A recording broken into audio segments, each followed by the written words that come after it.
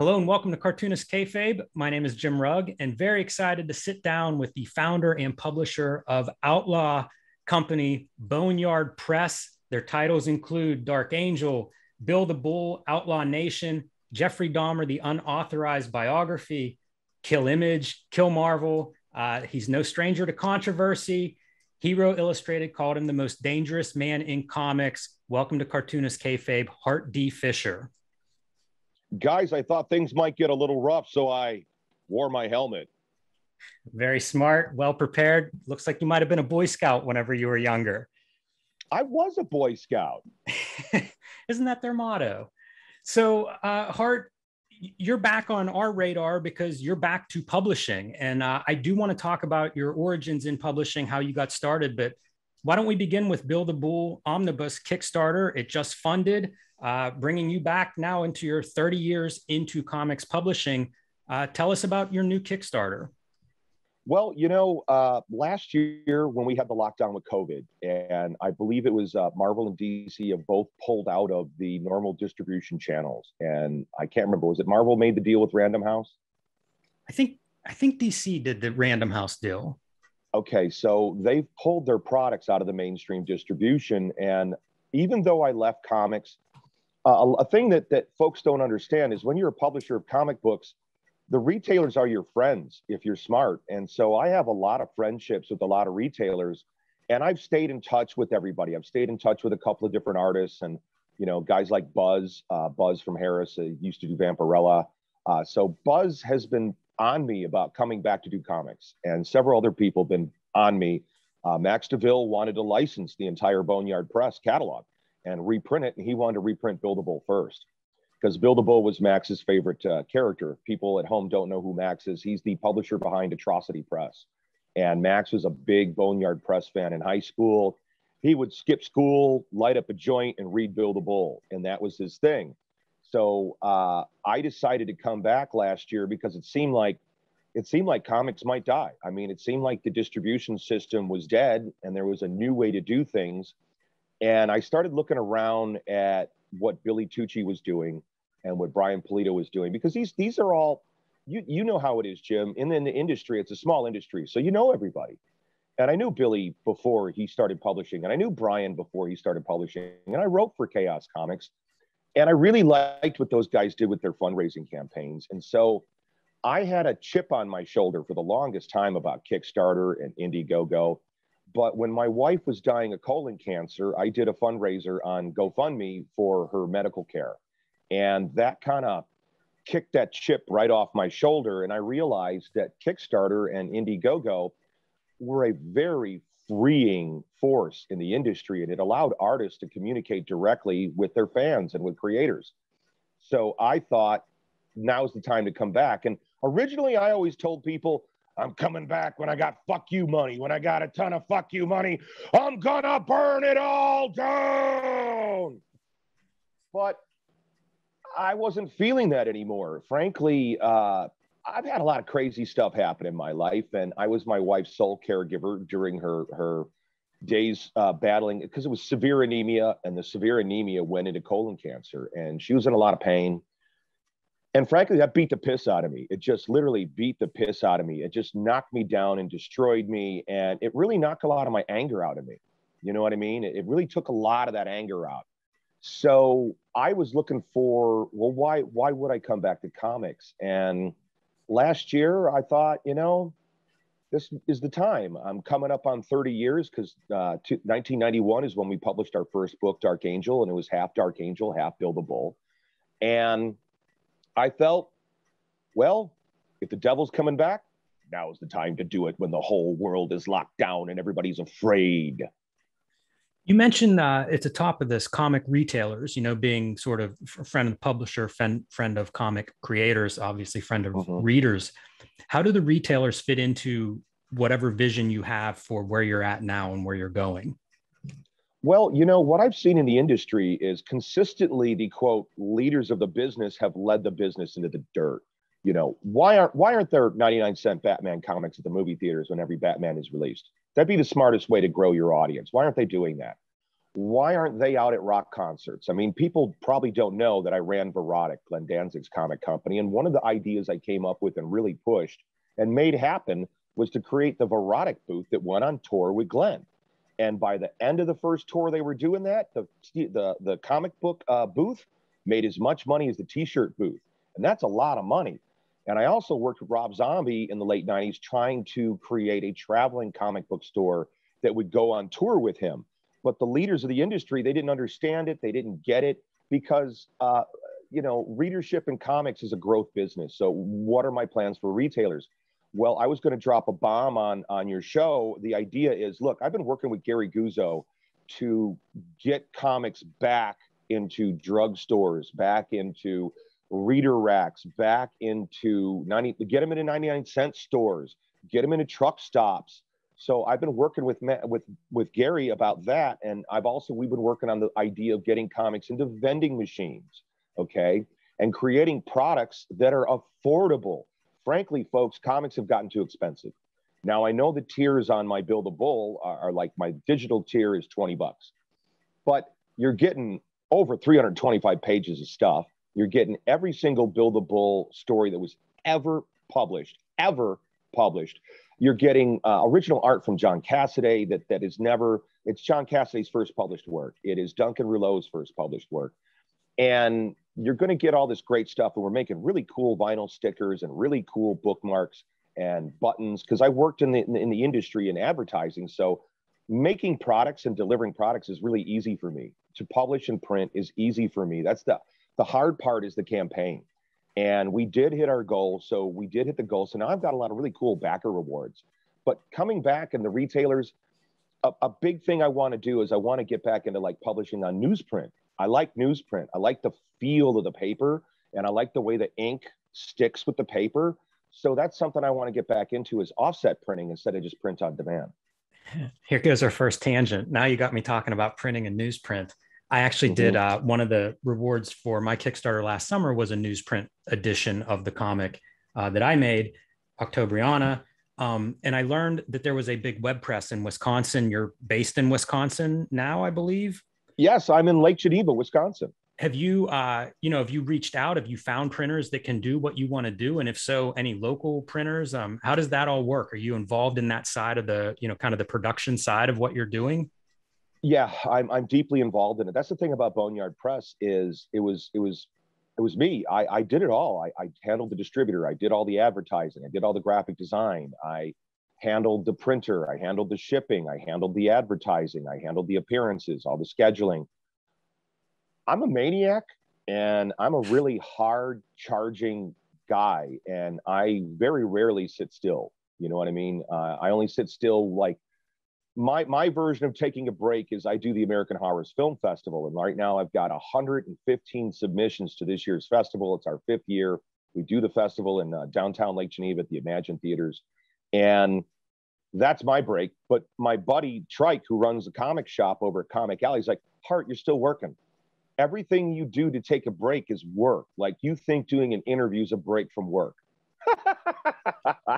But it's work. Like this summer I did 50 hours of podcasting, to talk to people and let them know I'm back. And I hit every show I could hit to let people know I'm back, because that's how Boneyard did it. Is Boneyard was everywhere. We were in head shops, we were in S&M shops, we were at rock concerts, we were everywhere. That's the point, is you've got to reach your readership. You got to get out there, you got to promote. You've got to get the book into people's hands. And that's what I like about Kickstarter, is it really does enable you to show so much art. Because this weekend, I'm going to be adding a lot of stuff to the Hart D Fisher Buildable Omnibus Kickstarter. I'm going to be adding a lot of cool art, a lot of new stuff. Mark Bloodworth just came on board. So we started with about 325 pages, but the book keeps getting bigger. So Mark Bloodworth has been doing these really cool vintage style comic ads from like 70s comics, only they're grown up. So there's nudity in them and stuff. And so in the Buildable Omnibus, we've got new artwork by Mark Bloodworth that is these really good, buy your own inflatable succubus. They're really good. They're really great. Sorry, but it's getting hot under that helmet, folks. Well, we won't be too rough on you. Hart, this is maybe a good segue to go back to the beginnings of Boneyard Press. You know, the 90s, if you watch Cartoonist Kayfabe, uh, that's when Ed and I really kind of got invested in comics in that decade. And Boneyard starts in 1991. So you're very prolific throughout that entire 90s decade. I wonder if you could talk a little bit about why start publishing. I've read that you grew up a Marvel kid, like many people our age did. You went to school, I believe. You have an art degree. Yep. So you start Boneyard Press before you graduate, and I guess my question is, why be a publisher? You know, a lot of us loved comics, wanted to be a comic book artist, for example. So can you tell me a little bit about what made you start? What made you decide you wanted to be a publisher in the beginning? Well, you know, I've loved comic books since I was 5 years old. And one of my best friends as a kid, Patty, he was 4, I was 5, and Patty gave me Archie, Richie Rich, Little Lulu, Casper the Friendly Ghost, all those kid books. And that's what I started reading. And I went from that and I read everything I could get my hands on. I just was, I'm a voracious consumer of culture. I read everything. I read everything. That's why it's hard to lie to me about this current pandemic. Got a lot of doctor friends. I'm a lifelong martial artist. Shang-Chi, Master of Kung Fu, was my favorite comic book growing up as a kid because I knew I wasn't rich. I couldn't be Batman. I knew I wasn't going to get bit by a spider, a radioactive spider, but damn it, I could be Master of Kung Fu.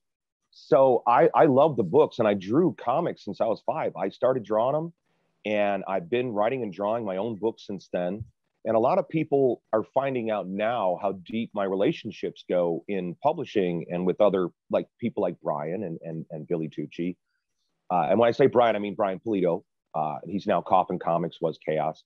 I was buddies with Dan Matson, the publisher at North Star.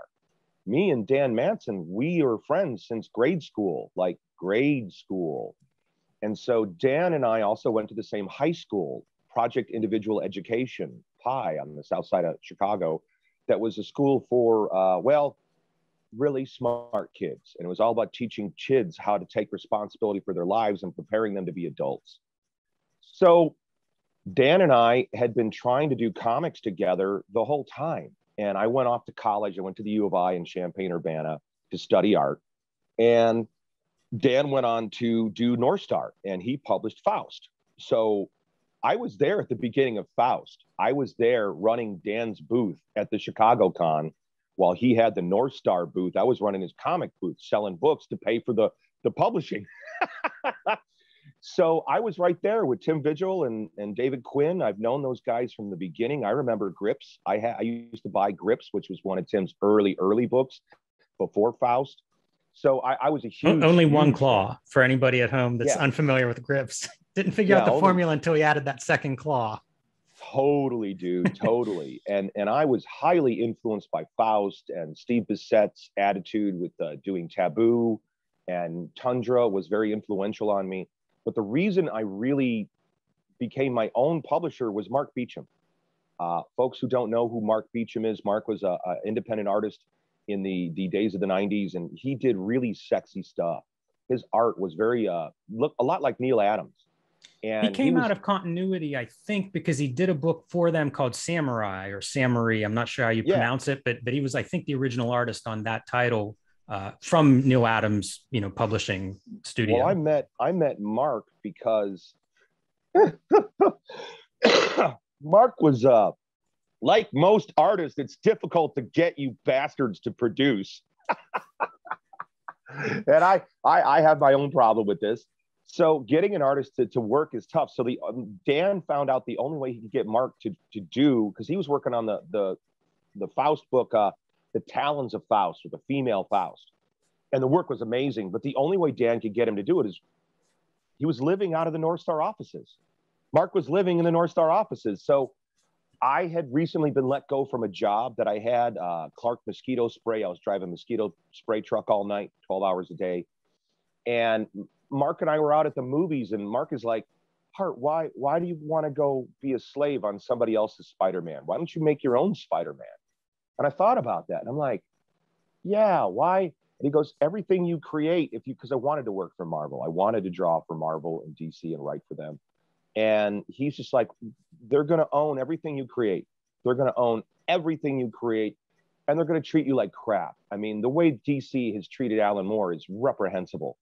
The way Marvel treated Jack Kirby is reprehensible. And that's a big part of why I did stuff like the Marvel Can Suck My Cock shirt. And I sued Marvel Comics for copyright and trademark violations. And I won. But no one's heard about that because the big powers don't want you to know how strong you are. That's a big reason why there's been a whitewash on me. And they've tried to wipe my contribution to comics history out. But I'm hard to bury, folks. I'm really hard to bury. Hart, what would you say your contribution to comics is? Do you think about legacy and what mark you've left on the industry? What do you want to be known for so far?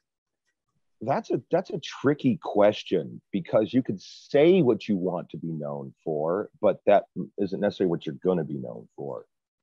And I'm not sure what I would say I want to be known for, but what I believe I'm known for is the fact that there's no stopping me. I'm unstoppable. I'm a goddamn juggernaut. There's absolutely no way to stop me. You're going to have to put a bullet in my face, a stake in my heart, cut my head off, put it in the fucking river, burn my body, put silver in the bottoms of my feet. I mean, I'm trouble. And the thing is I speak truth. I speak truth, and I speak truth to power. And that's a big thing right there. And I think that's something that I'm going to be known for, and people are going to remember me, is because I've been myself no matter what box they tried to put me in, no matter what hole they tried to bury me in. I just kept coming back and beating them at their own game, because Boneyard did good. We sold a lot of books. We weren't underground at all. And you won't see my work in most price guides because there's people that are trying actively to suppress my work. And a lot of it has to do with the fact that, okay, I wish Ed had been here because I wanted to talk with Ed on the air about Red Room, and I wanted to give him some tips on how to make it hurt more. I really want to talk to Ed and help him make it hurt more. I've been reading his book, and I really like what he's doing with it. I could see my own influence on his work. I like it very much. I think his art is fantastic. I like his art a lot. And the thing about outlaw publishing is I can get bitchy about that title. I can get really bitchy about it. And my feeling on it is I paid the price to be an outlaw. I had stalkers. I had death threats. People robbed my house because the news broadcast I was at a Fangoria convention in Los Angeles.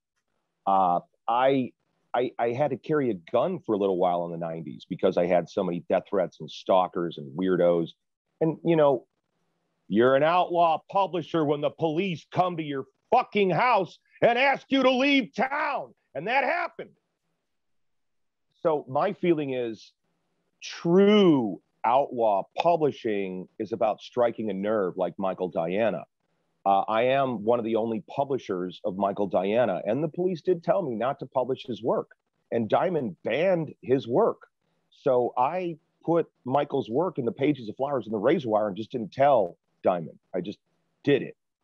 And I put those guys at the Comic Legal Defense Fund, I put their feet to the fire and let them know that if you don't stand up for Mike, I'm going to reveal to the public how you screwed me over and how you abandoned me during my fight with the Dahmer books.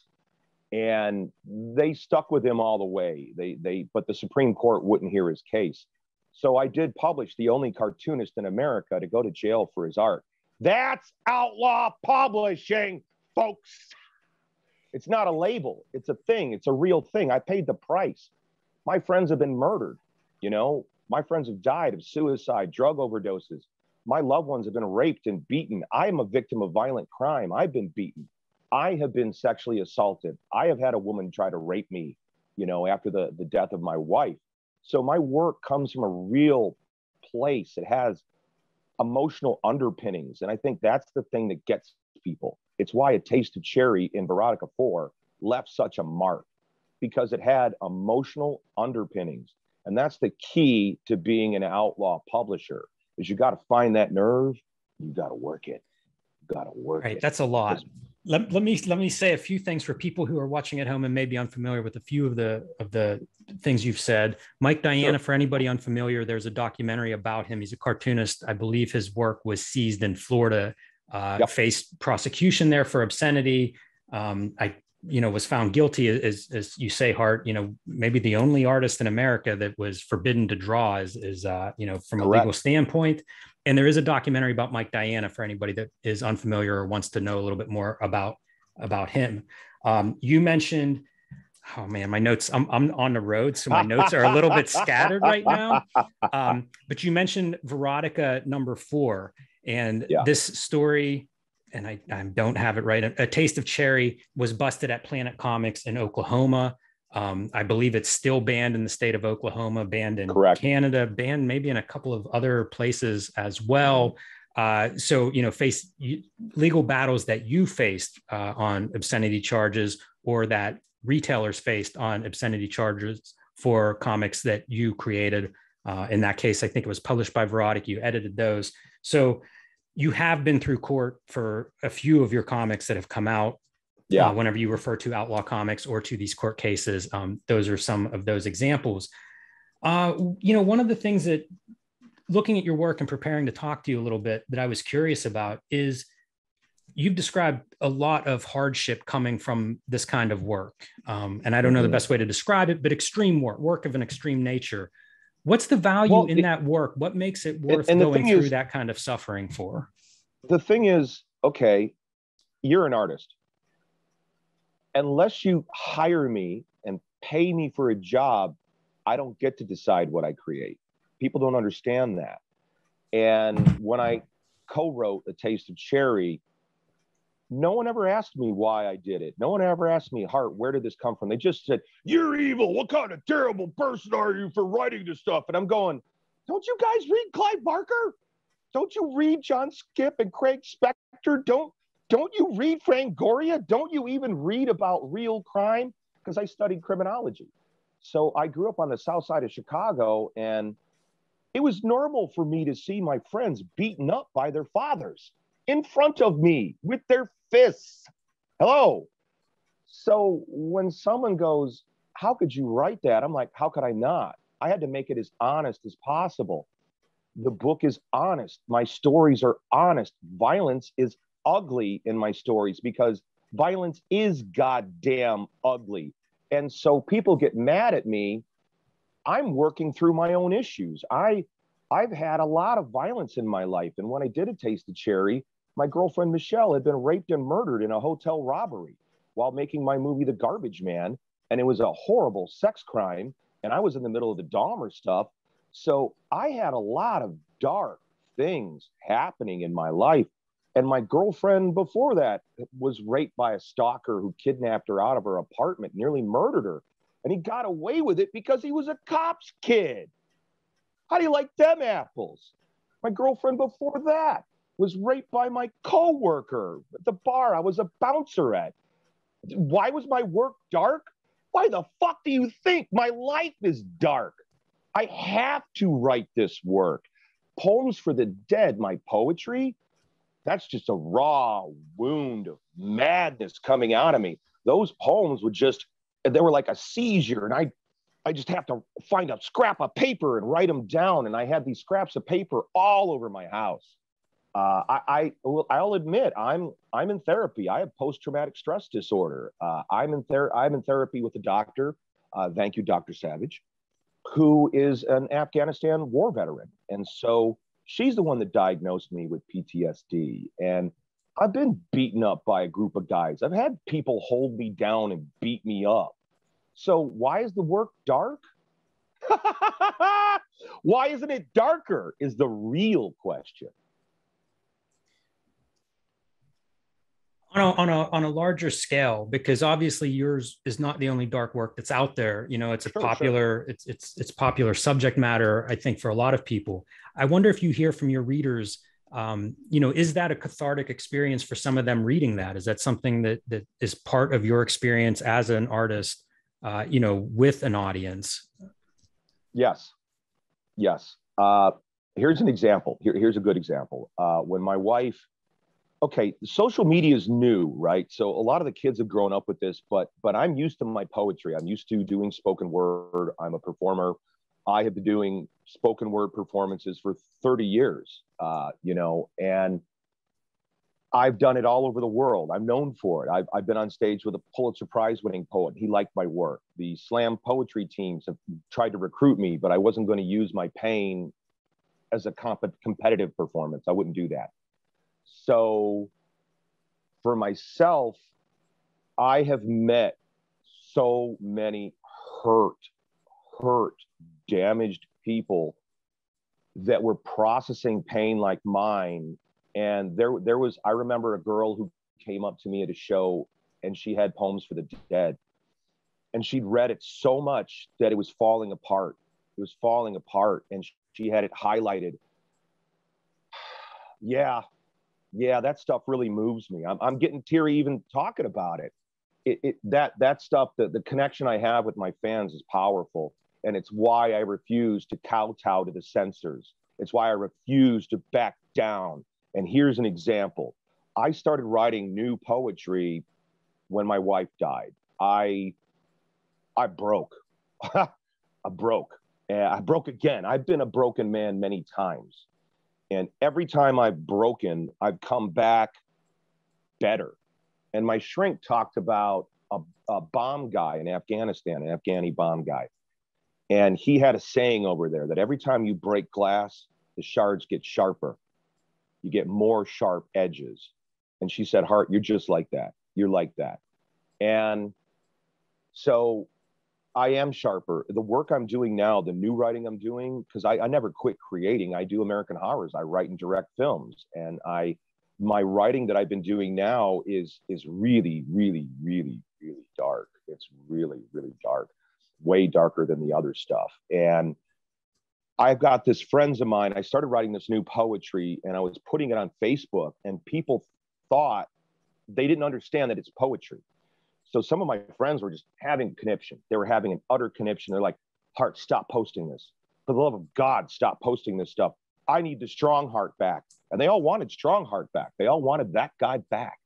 And I wrote about what was going on with Waka. And I wrote about what happened to her, the pain she was going through, the pain I was going through. And so all these people who told me to shut up, I got a fuck you, a real fuck you. And these are some of my friends. And here's the fuck you. Right after my wife died of colon cancer, one of my close friends in Los Angeles got colon cancer. And Toby's wife contacted me after he passed and said, Hart, everything you wrote on Facebook helped me deal with Toby. Thank you so much for what you wrote.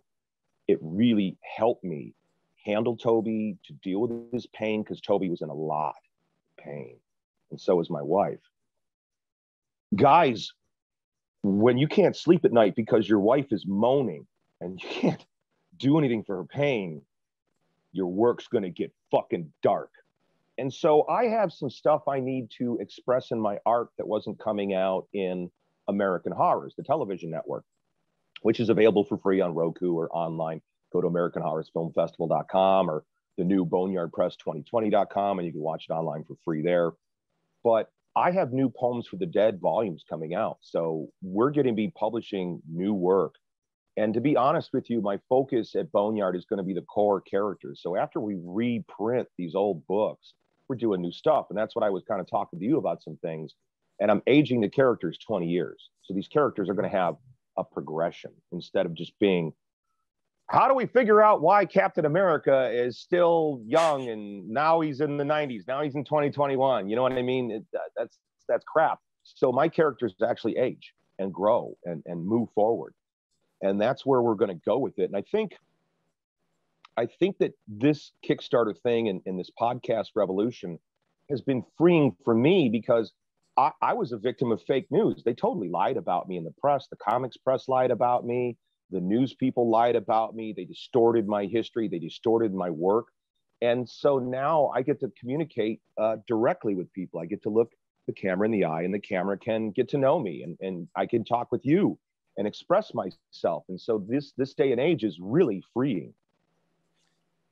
That's interesting. in that, again, preparing for this, preparing to talk to you, I knew you from probably, a few of your bigger controversies, but they come from promo, like you were a guy who was promoting comics in a way that no one else was promoting. You were getting press that no one else in comics was getting press.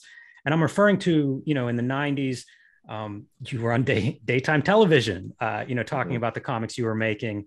At the beginning of this, you talked about the campaign being a hard part of Kickstarter for you. And I was surprised to hear that, because I think of you as this promotional guy, very good at being a promoter of your work, of the work that you publish. I feel like that is right in line with what you're describing, with Kickstarter coming along, with podcasts being a place where the levels of filtration between you and your audience are fewer and fewer. In some cases, it's a direct line from you to an audience. And I wonder how much you think about that in terms of promotion from your past up till now. Is it something that you talk to your peers in comics about? Because again, I don't see other people doing the kind of promotion that you've been doing really for 30 years. Let me think for a second, and I'm going to put my shirt on. Okay. I was starting to feel like I was in a porn set there for a minute. Okay. I started getting nervous whenever promo comes up and you decide to put on a shirt. I wasn't sure what was going to be on that shirt. Yeah. There's a gag. Okay. A lot of people don't know or don't remember that I was going to be Evil Ernie's monthly writer right when the industry started really collapsing at the end of the 90s. I was very close with Brian and Fran. We're friends. I really enjoyed my time writing for Chaos, and I kind of wanted to write for them because I had been getting such a reputation that people were ignoring the quality of the writing. And I know I'm a good writer. I know I'm a good writer. And so I was hired to do the monthly Evil Ernie book, and this relates to the t-shirt gag, right? So when they canceled, they killed my story arc. I was going to be exploring evil. The idea was Evil Ernie was going to explore what is evil. Am I evil? I am man. So that was exciting. I was really excited to do that. I was working with a fantastic artist that I worked with on Homicide, the Dead King, and we had several issues were done and in the can, but Brian's sales were just going through the floor. And Brian decided, I got to come back on as Brian Polito, and I got to write these. So I got a really good kill fee. I was paid. I was totally paid. I was paid for the books. And then the other stuff, I got a kill fee. And I'm like, wow, Brian was really nice about that. And Philip Nutman was my editor. And Phil's like, well, Hops, you might show up at a show with a Brian Polito could suck my cock t-shirt. So I'm kind of known for being this counterpuncher and being able to capture people's attention. And when I left comics, I really thought that there was going to be a dozen Hart Fishers. I thought there was going to be a dozen new guys that were going to come in and do the stuff I did. And I didn't quite realize how original I was because I was so wrapped up in my wars. Remember, there were actually, most people don't know, there were 3 murder trials. Like my girlfriend was raped and murdered. I had to testify in this shit. There were 3 different trials over the course of 10 years. And I had to testify with my father. My father was the last person to talk to her. He's lucky to be alive. If he'd walked up to the hotel lobby 5 minutes sooner, my father would have been dead too. So that shit made me crazy. It made me so angry. I was so furious. I went from being an honor roll kid who never drank, didn't do any drugs. And I went to the 90s, I was drinking myself to sleep every night. That was the only way I could go to sleep, was to drink myself to sleep. Because every time I'd get my life back on track, this wound would get ripped apart. And each trial was worse than the last. It was dirtier and nastier. The defense was more evil. It's nothing like what you guys see in the movies at all. It's horrible. It's absolutely god awful. So let's get back to your question. Could you re-ask me that question? Well, I wonder about promo. You're a promo. really good promo, and I mean that's I don't know who else in comics really is. Stan Lee, maybe. You know what I mean? It's a short list of guys in comics who are a good promo, and you did it several times with, from Marvel Can Suck Your Cock t-shirts. Jeffrey Dahmer, for good or bad, generated a ton of publicity. You were doing daytime, TV shows. It just seems like you were very good at generating a wide variety of promo. Some maybe notoriety in some cases, but also legitimate stuff. Interview Frank Miller, interview Rob Liefeld. There was a lot of stuff that you were doing that kept you sort of at the front of, say, indie publishing, and everybody else would want to be there. We all want to promote our books. You seemed better at it than everyone else, and I wondered about some of that, where that comes from, how much you think about it, if there were influences that you were pulling from. Yeah. Okay. How do I put this? All right. A lot of folks in life, like we talked about Shang-Chi, Master of Kung Fu, right? So we'll go to my parents. My parents were both highly educated. Both my parents had degrees in psychology. My father was a very likable man. He was really funny. My joke is my dad looked like, what if Chuck Norris had a bad perm, never did karate, and was chubby? That was my pop. So my dad was really funny, and people loved my dad. And he was a salesman. So he sold Pro Keds when I was a child, and he had his own roofing company for a while.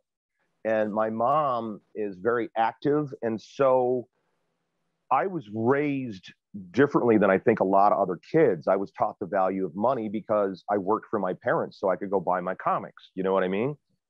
So when it comes to promotion, I love comics.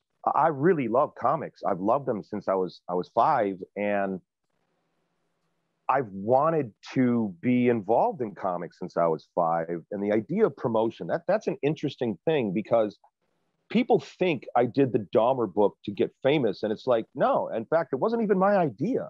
Dan Matson at North Star, it was his idea. I was bored with serial killers. I was really into serial killers when I was in high school. But frankly, folks, once you get into psychology of these guys, they're boring as hell. They're not interesting. They can't get it up. They're impotent. They don't, screw that, man. I like to fuck. I like sex. Okay. So that's kind of how it is. And I did the Dahmer book. My buddy Dan's like, hey, Hart, have you heard of this Dahmer guy? And I'm like, no, I'm kind of bored with serial killers. And I was doing Dark Angel and Build a Bull, and I published a book called Rectum Erectum, which is the first Russian comic published in America. Thanks for the credit, comic industry. I really appreciate it. And so some reporter in Milwaukee bought the Dahmer book and took it to the victims' homes. That's how that all started. Is some reporter ambush interviewed these poor people. How would you like that? Your kid's murdered, and some asshole shows up on your doorstep with a camera and shoves a book in your face? Dude, that's horrible. So that's where it started. But the promotion idea, I think it really came. I went to the Chicago Con when I first started publishing, the Chicago Comic Con, and it's before Wizard World took it over. And this is like 91. And I'd already been to a show with Dan. And so I had the value of, I worked for Dan. I worked at North Star. I worked in the office. I did stuff. I shipped orders. I did things. And the guys taught me stuff. Mark Bernal was a guy over at North Star, and he really taught me how to do the business. And so I was at the show, and I'm looking at everybody, and I'm looking around the show, and I'm seeing all these artists with their head down, and they're not talking to anybody. They're not selling anything. And why am I at the show? Am I there to stare at my page? I could do that at home. I want to meet fans. I want to sell my books. I want to get new readers. So I did an experiment where I said, okay, for a half hour, I'm going to be like those other guys. I'm going to be like them. And I'm going to sit here and be mellow, and I'm going to draw little sketches and shit. I didn't sell shit. Nothing came off that table. Nothing happened. So that's where I call it the Mork from Ork sales persona came from. And that's where I became that, you got a Slayer shirt on, but you're not buying a Boneyard book. Get over here, you pussy poser, you poser jagoff. And I would show up at shows with no money. I did it to myself to make myself sell. If I didn't sell, I didn't eat. And so I created that beast. And when the news media got a hold of me, that was an education. Oh my God, was that an education? Holy shit, I wasn't prepared for that at all. Folks at home, I could tell you this. The mass media are a pack of liars. They're liars. They're liars. They're liars. They lie and they lie and they lie. CNN did this interview with me where they took the answers to one question and they edited it so it was the answer to a different question. That's disingenuous. That's deceitful. That's a fucking lie, CNN. The newspapers all lied. They all lied. They did it because they needed a sensation. The news media created the sensation, and I was a victim of it. It fucked up my life. You have no idea that all that Dahmer shit, it fucked up my life. It fucked up my mom's life. My mom worked for the Department of Public Aid, and this is where I fucking hate you sons of bitches in the mass media, and it's part of why I have my own TV network. So it's going to be real hard to smear me now, you sons of bitches. The stuff that they're doing to Joe Rogan right now, this crap they're pulling on him. It's like, hey guys, he got COVID, he cured it, he's fine. Quit picking on the guy. Why don't you listen to him? And he'll help some people here, you jagoffs. So they lie and they lie and they lie. And so I learned that I couldn't fight them. They were too big. There was nothing I could do, guys. I couldn't fight them. I was being bullied. I was being bullied by the mass media. And the only way I could handle it was I had to roll with the punches. I had to go with it. I had to go with it. It became so bad that when Wizard did their article on me, they did like a 5 or 6 page article on me. They wanted to be more Hart Fisher. So instead of writing about the fact that I had a nice dinner with the writer at my new house with my new girlfriend, and I was in LA, and we had a really nice time drinking wine in front of the fireplace and just talking. No, they needed something that was more Hart Fisher. So they lied and said that we were at Jumbo's Clown Room, which was a really dive bar strip club in LA. So they lied to make it more sensational. This isn't me. This is them. So when you guys look on the media, you should question yourself. Why is YouTube censoring doctors? That doesn't compute. Why is Facebook fact checking your personal conversations? When did we need a cyber bully to say, no, let me tell you, you're missing context in your conversation. I feel that the context is this, so therefore, let me artificially inject into your private conversation you're having publicly. Can you imagine being online at a movie theater to go to a movie talking with your wife, and some jagoff is standing there behind you going, you can't say that, or that's missing context, or, you know, that Trump guy's really bad, or, can you imagine that? This is part of the craziness of this age, is this school monitor crap. You cannot trust Facebook. You cannot trust Snopes. Snopes was caught. The owner of Snopes, oh my God, the owner of Snopes is a liar. He's a liar who's been lying for years and deceiving his audience for years, and he's supposed to be the fact checker. Folks, run away, run and hide. These people are scumbags. These people are liars. So when you talk about promotion, I was a guy getting beaten by waves, and I had to learn to surf. I had to learn to surf to save my life.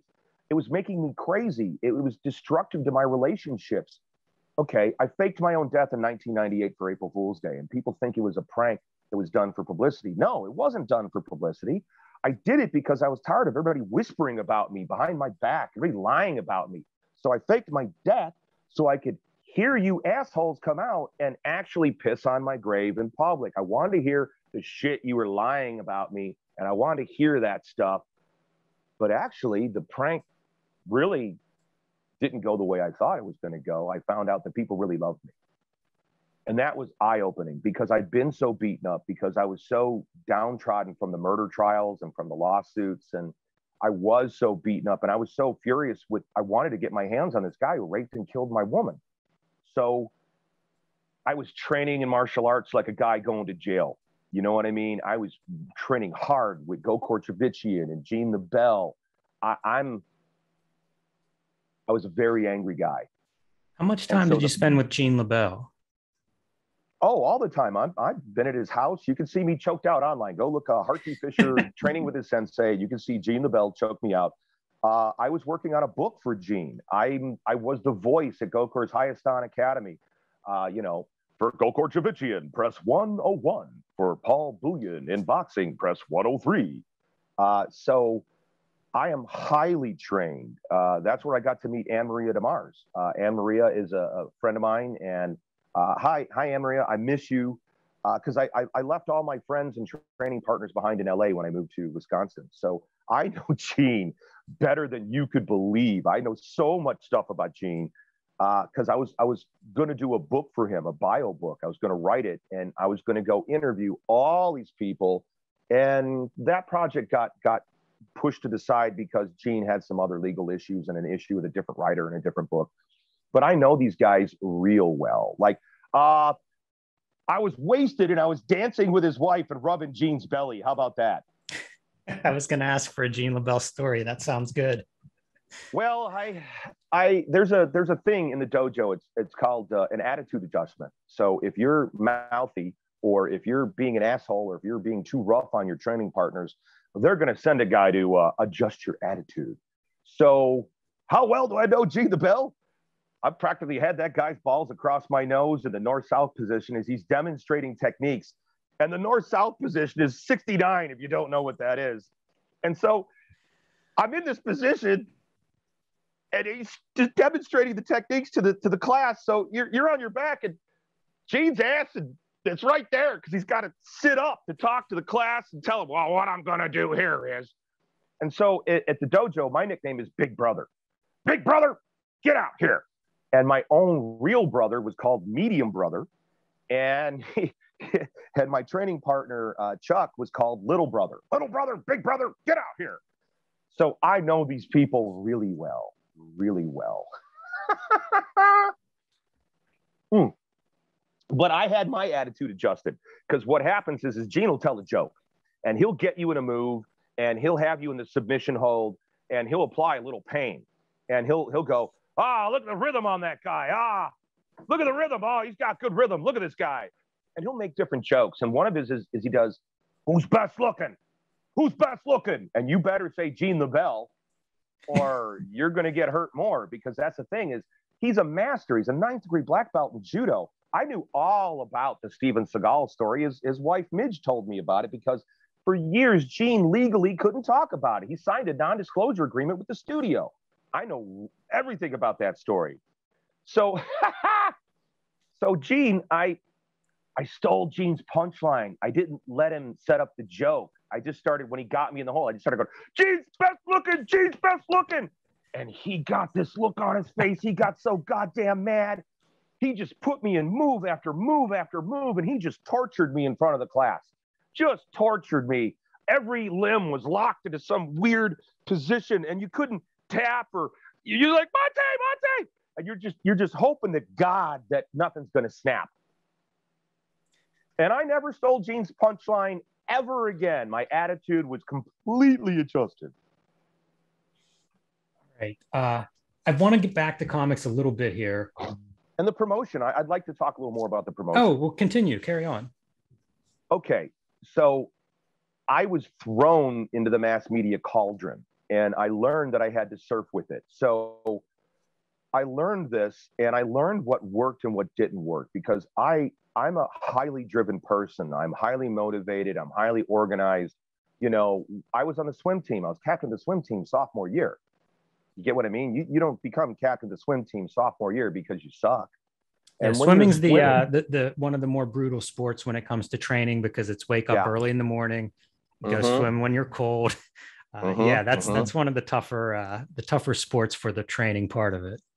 For real. So I'm a highly organized, highly motivated man, and I'm highly educated, and I want to win, and I want to have fun. And like I said, I love comics. So I love doing Boneyard, and I wanted everybody to read them. I wanted everybody to see this work. I'm still, to this day, I'm very proud of my people. I'm so proud of my artists. I'm so proud of the fact that Gerard Way was working with me at 15. I got Gerard Way on the Sally Jesse Raphael show, mind you, as a kid with his mom. I used to have conversations with his mother about how to keep him from being bullied in school. So I was highly involved with my people. And I did a lot of internships with a lot of damaged young guys that were hurting and had bad households. And, you know, so I really cared about my people. I cared about my books. I have a big heart. I'm full of love. That's why I'm so mean, because when you got a giant heart, you got to protect it because people will walk all over you. And that's something I learned from guys like Gene the Bell. Gene's a beautiful man. That guy's a really kind, lovely man, but also so not make that man mad. For the love of God, don't make him mad. So the promotion was about wanting to get it out there, wanting to get people to read the books. And I just got better and better at it, and better and better. And when I did the talk shows, okay, how do you get better at it? Well, my friends and I would sit down, and like the first time I was on a talk show was A Closer Look with Faith Daniels. And when we got the show, we watched it, and my friends tore me apart. They ripped me a new asshole. They're like, oh God, you look terrible. You look so sleazy. You should have said this. Because when you're on these shows, it's a script. They're going to ask you the same question over and over and over and over again. My role was, the role they had painted for me was I'm the bad guy. I'm supposed to be the bad guy. So I used my training in martial arts, and I looked at it as a fight.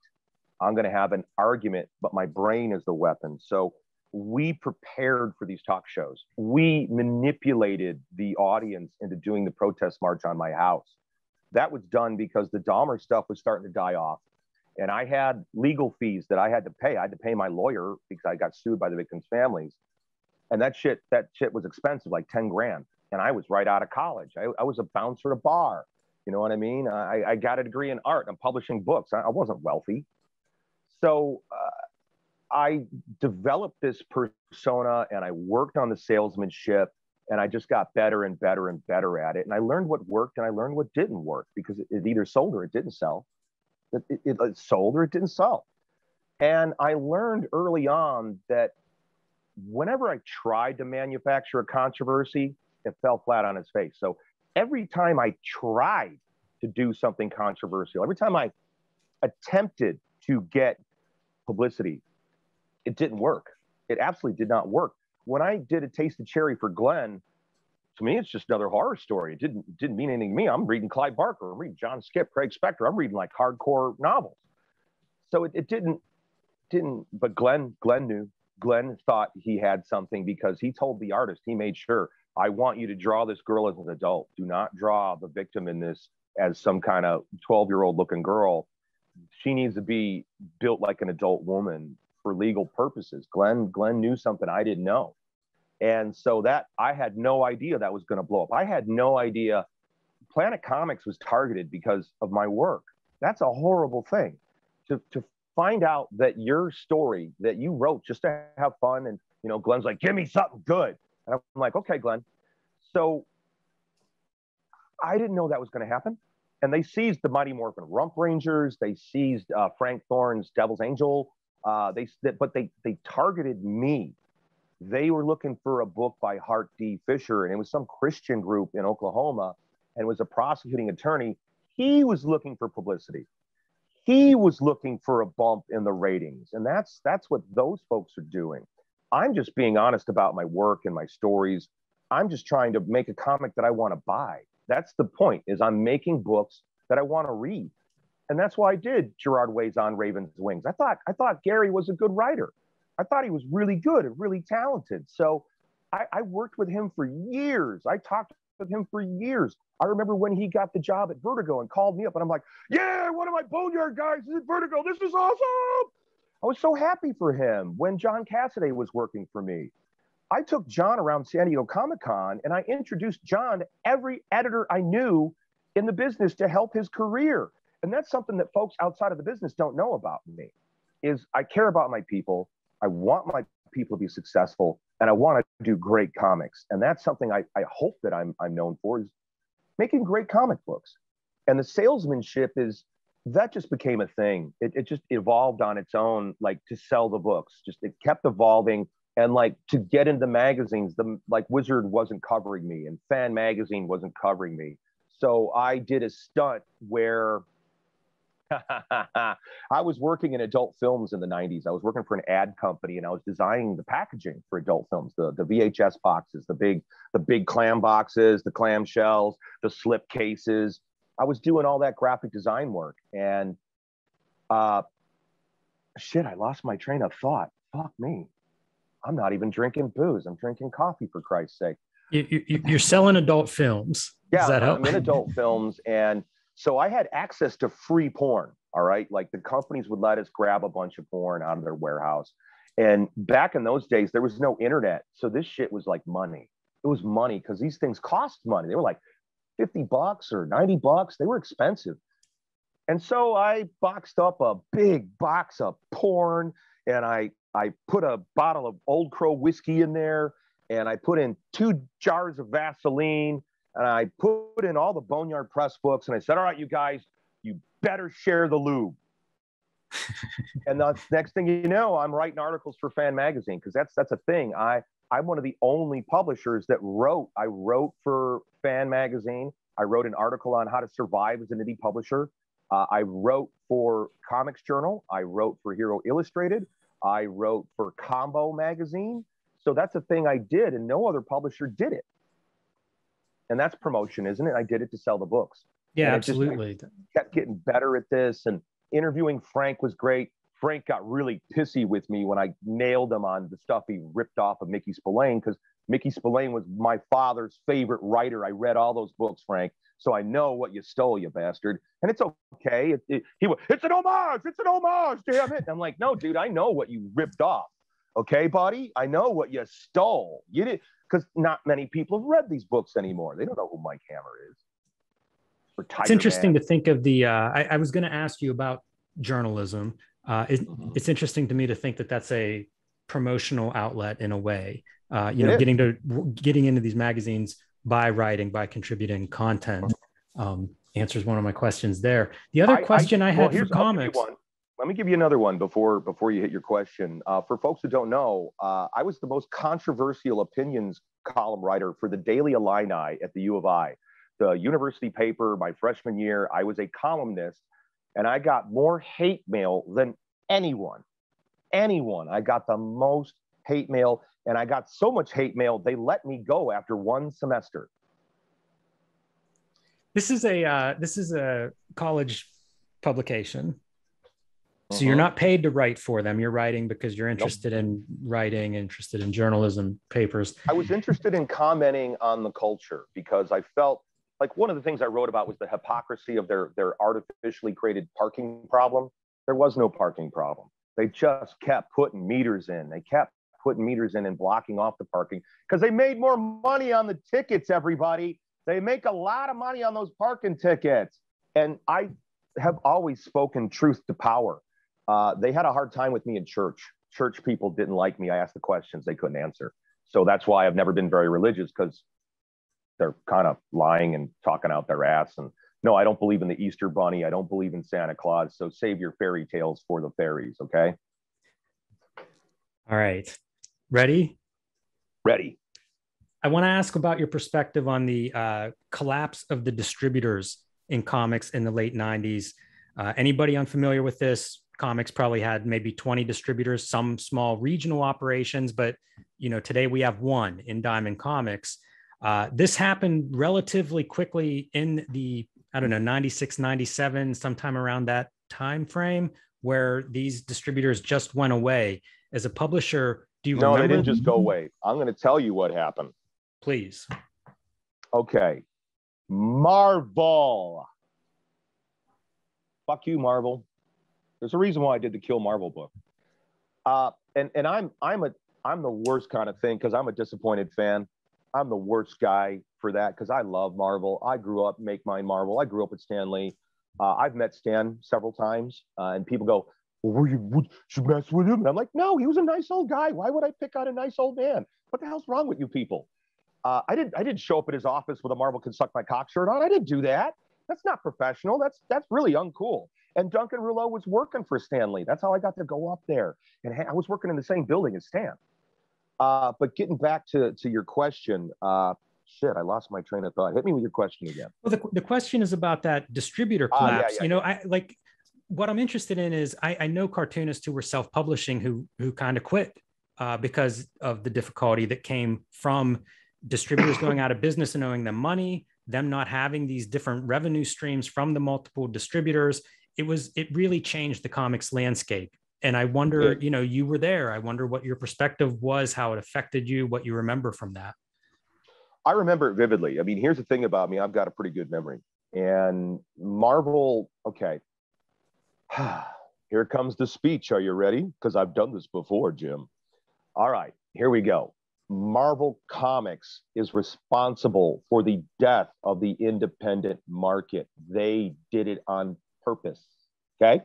Ron Perlman was a corporate raider who bought Marvel in the early 90s. And Marvel was furious at Jim and Todd and Rob and Mark for leaving and starting their own company. They were so angry at them. And I think jealous. You know, I think they were jealous too. And so that's why I say, you know, Todd, Jim, and I may have done Kill Image, but I didn't have anything against those guys. That was from a crazy magazine, Mad Magazine, Crack Magazine, not brand etch kind of thing. That's where I was coming from when I did Kill Image. It was just meant to be funny. It wasn't meant to be anything more than that. Just my sense of humor can be a little mean sometimes. It's that South Side of Chicago thing. So Ron Perlman bought Marvel, and they were actively wanted to drive the independent publisher into the ground. They hated the indies. They wanted to get rid of them. The first thing they tried was, and I talked recently with a guy who worked at Marvel in the 90s, and he knew they were, Marvel decided that your retailer was more likely to buy a Marvel book versus an Image book or any other book. So they got the brilliant idea, we're going to physically push the indies off the shelf by publishing so much content, they're just gonna push us off the shelf. And that made me furious. And it hurt a lot of store owners. It really hurt them because a lot of store owners did buy into this, and they had a bunch of garbage books they couldn't sell. They're sitting in a recycle bin somewhere right now. And I think at one point they were doing 90 books a month, 90 a month. And they were just hiring anybody off the street to draw. Just anyone, you know, they were hiring their buddies, their friends, having their kid take some crayons and draw some stuff. And so that didn't work. It didn't work. And then they tried to buy their competition, like they bought Malibu Comics. And they got the idea of, you know what? We don't need retailers. Why would we need a store owner? We're going to create Marvel Marts. So we're going to create Marvel Marts, and we're going to buy our own distributor. So the first step for them was they bought the number 3 publisher in the industry, Heroes World. And Heroes World was based out of New York City. So there was Diamond, there was Capital, there was Heroes World, there was Friendly Franks out of Chicago. There was Comics Hawaii, and a lot of people don't know my cousin Ronnie Har owned Comics Hawaii. And he didn't carry Boneyard Press until my aunt saw me. His mom saw me on a talk show, called up her son and said, "Why aren't you carrying your cousin's books?" Ha! So they bought Heroes World and they pulled Marvel out. Okay. So that was a chunk of money that all these distributors lost. And Marvel did this on purpose. They wanted those guys gone. They wanted to keep all the money. And Heroes World was an utter debacle. Utter debacle. It just like what's happening now with DC's garbage. Their distribution is garbage. My retailer friends are so furious. Utter crap. These guys at Marvel and DC are idiots. They don't know what the hell they're doing, and they never have. They haven't known what they're doing for the last 40 damn years. They don't know what the hell they're doing. You want to know what would be smart? Hire me to run Marvel Comics. I know how to handle that brand. I know how to get attention for that brand, and I know how to sell books, you guys. But they won't hire me. I'm uncontrollable. I'll do my job, and I'll do a good job, but I don't always do what I'm told, especially not from an idiot. I'm the karate master. I break the boards, not you, dummy. You're not the karate master. And if I try to break the boards the way you tell me to, I'm going to break my hand or my foot because you're an idiot, and I know how to break the boards. So Heroes World utterly failed. But it started an exclusivity war. And I want you to hear this word, exclusivity war. And this is where I'm furious with my compatriots in the industry, because they all decided who they were going to sign up with. Some people signed with Diamond, some people signed with Capital, and they destroyed the industry with their stupidity. We used to sell way more books. The industry is in terrible shape, terrible shape. There's no money in it until Indiegogo, until Kickstarter.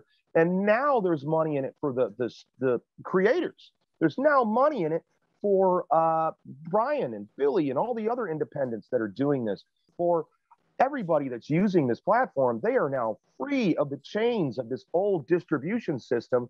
And so when you are exclusive with one distributor, you are excluding people from buying your book. So not only did distribution disappear, stores disappeared because they couldn't get the product anymore. So every time somebody signed an exclusivity deal with Diamond or Capital, they fucked the fan, they fucked the retailer, and they fucked the business. They were so stupid. And now we're left with just Diamond. And that's a problem. That's a real problem, because every time a distributor went under, so did stores. So did your retail outlet. And that's why we have the shitty state of comics we have today with barely any stores around. And that's even before the whole lockdown stuff. You know, anybody who's been able to keep a store open during the lockdown, my hat is off to you, sir and ma'am. You guys are real heroes. The small business owner is the real hero right now in this current time, because it's a very difficult time to be doing business, to have a store. So the industry was wrecked by Marvel and wrecked by the dummies who signed exclusive deals with different distributors. That's why we're left with just Diamond. End of rant.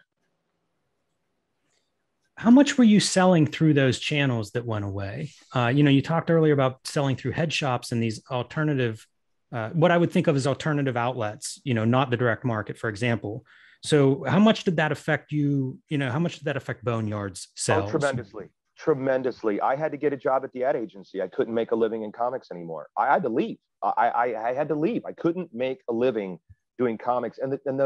Okay, so a store goes out of business. In the old days, in ye olden times, when you go to a comic convention, there were actually fans that would show up to buy your books. They didn't show up to have everybody take pictures of themselves in their cosplay outfit. They actually came to meet you and talk with you about your work, which I enjoyed very much.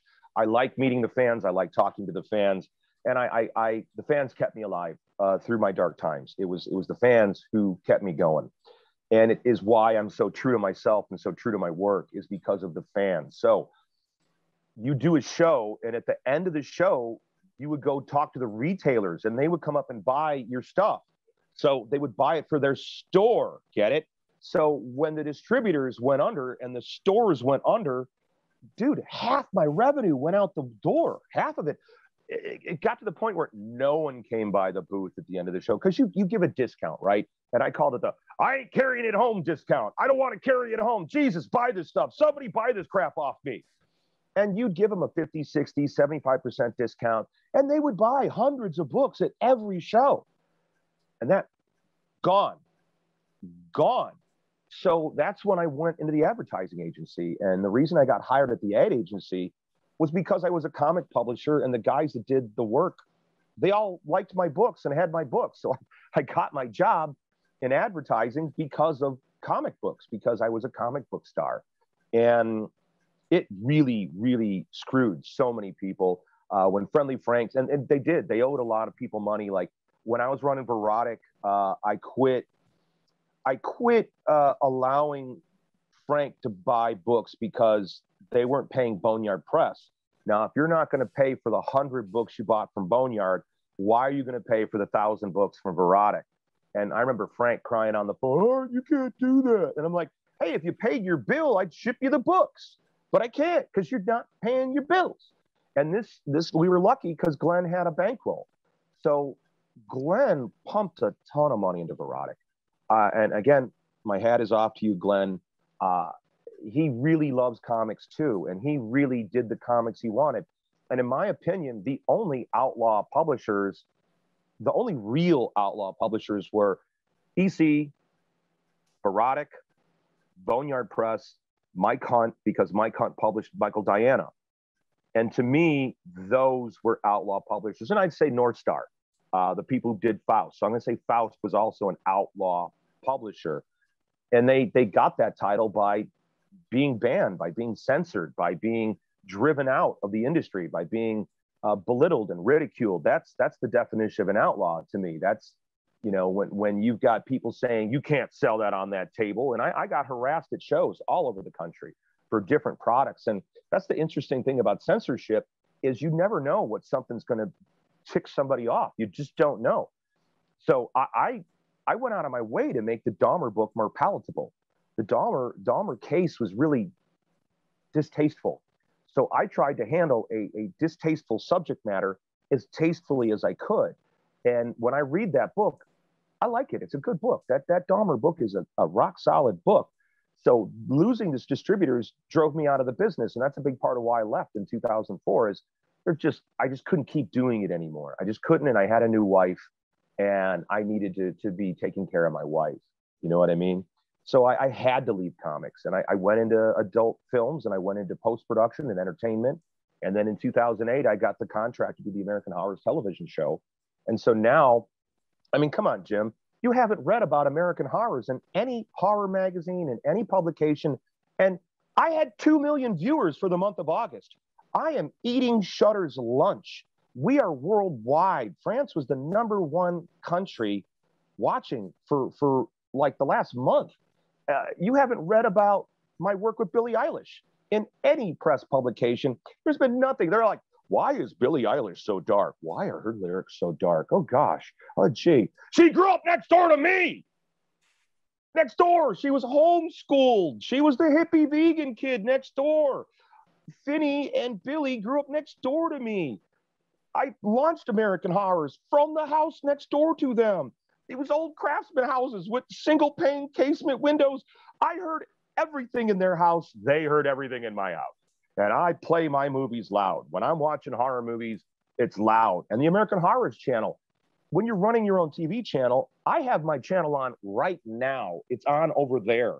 It's on all the time so I can monitor the network, so I can keep an eye on the network and make sure it's running properly.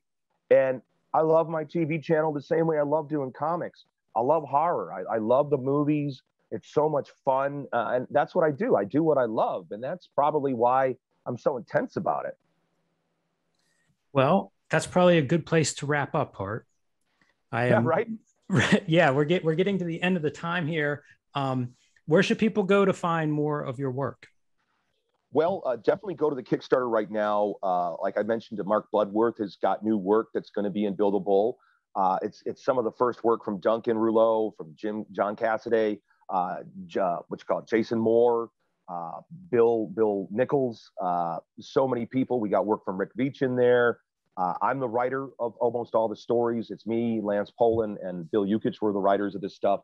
And it's fun. The Buildable book is a lot of fun. If you're a fan of the Hellboy movies, then you're going to like Buildable very, very much. And the Kickstarter, it's cool. Go to the Kickstarter, look up Hart D Fisher's Buildable Omnibus, contribute today. We did hit our funding goal, but I've got really cool stretch rewards. We've got really neat vinyl stickers, and we've got really cool bookmarks and buttons. And we just decided now to do poker chips because Buildable plays cards. So we're going to do some poker chips. Thank you for the advice on that one, Max DeVille. So go to boneyardpress2020.com is a good place to go. That's boneyardpress2020.com, or go to americanhorrorsfilmfestival.com. We're in our 5th year of my American Horrors Film Festival. You're going to be able to get tickets there. We're in Lake Geneva, in downtown Lake Geneva, Wisconsin, which is right outside of Chicago. And look me up on YouTube. I also have 2 YouTube channels. So if you want to see me on Larry King, if you want to see me school Sally Jesse Raphael, because I do within the first minute and a half of being on the air, go to www.youtube.com/CrimePaysHeart. There's also youtube.com/American Horrors. There's also a Twitter that I just recently reactivated. So there's a new Boneyard Press Twitter, and there's Hart_Fisher Twitter. So I'm on social media. I'm on Instagram, but I got to warn you, I've got some nude shots up on my Instagram. So if you don't want to see my naked butt, don't go to Hart Fisher's Instagram at all. Don't go there at all, because we did a whole thing, naked making bacon, to have some fun with the COVID lockdown. So if you do want to see my butt naked making bacon, go to the Instagram. Sounds good. Thanks a lot, Hart. And I'm on Facebook too. I'm on Facebook also. Good luck with the Kickstarter. Thanks, Jim. I'm so happy to be here. It's great. Kayfabers, like, follow, and subscribe to the Cartoonist Kayfabe YouTube channel. Click the bell icon to be notified of new videos or live streams. Pick up Ed Piskor's Red Room wherever you buy your comics. You can pre-order the Red Room trade paperback from Fantagraphics through October 12th and save 20% with the promo code Red Room 20. You can also join Ed on patreon.com/edpiscor, where you can read Red Room ahead of time with weekly updates on Tuesday. I think 5 issues are available now. That is $3 a month. Patreon.com/edpiscor. You can join me on patreon.com/jimrugg, where you can download out-of-print zines and mini comics. You can see my original art, scripts, and process posts to see how I make the comics I make, like Street Angel and Octobriana. That is patreon.com/jimrugg. Subscribe to the Cartoonist Kayfabe e-newsletter at the links below this video. You can also find Cartoonist Kayfabe t-shirts and merchandise at the links below this video. Until next time, make more comics.